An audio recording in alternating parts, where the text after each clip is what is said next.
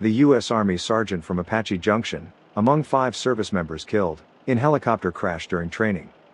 The crash occurred over the Mediterranean Sea.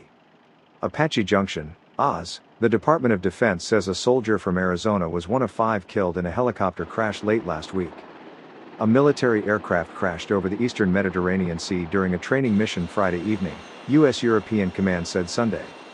EUCOM said all 5 crew members were killed when it went down during a routine air refueling mission as part of military training. According to an announcement Monday morning, the victims of the crash were members of the United States Army. Sergeant Andrew P. Southard, 27, of Apache Junction, Arizona.